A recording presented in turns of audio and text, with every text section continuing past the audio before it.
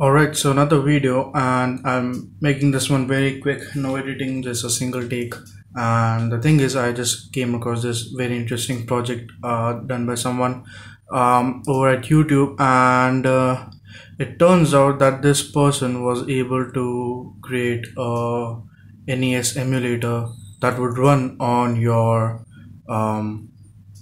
on your bootloader. So what essentially ended up happening is that instead of booting into an operating system, you would boot into your UEFI bootloader, and this only works with 64-bit UEFIs.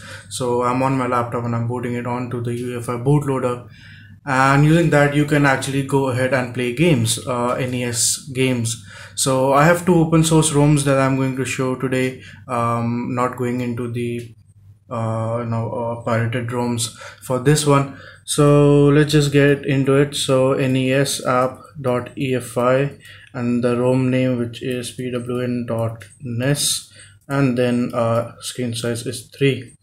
So that's it, that's all you need. You press enter and it starts to play. So there the game goes. So it's all running on your bootloader, on your UEFI bootloader, using the EFI shell, and there is no OS that is booted, so you can actually go ahead and take a look. So there are a few quirks with this, as always. Again, these experimental things aren't always perfect, but there was a lot of effort put into it, so we can overlook the quirks.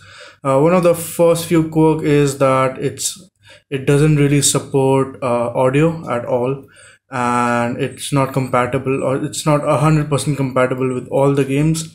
And the biggest issue I'd see for most people is that you cannot go ahead and plug in a USB keyboard and play. It's only PS2 keyboard, which is fairly odd. But on my laptop, the internal keyboard is actually hooked up to a USB to a PS2 port internally. So that works out fine for me. So and I've found out a lot of laptops do that. So your best bet of trying this out instead on a desktop is on a laptop. So anytime you get a chance to, you want to try that out. Again, I'll leave a link in the description to the original video by the creator, and they will also have it linked to a download directory, so you can go ahead and download it for your home. Sadly, it's not open source yet. I haven't found out the exact GitHub repository in case it is, but as far as I know, it's not. The other game is, I think, called Nova, so NAVA, and yeah, that works. So these are the only two games which work. So I have tried a few of the a few other ROMs, and they all seem to work perfectly. I haven't gone into any issue of a particular ROM not working, but it just seems that some of the ROMs that the original developer tested didn't work all that well.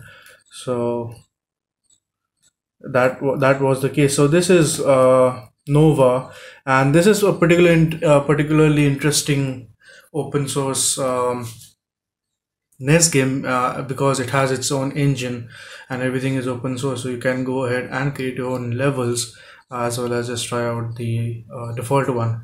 So yes, I guess thank you so much for watching. This was about it, playing NES games on your bootloader, out of all the things. See you guys in the next one.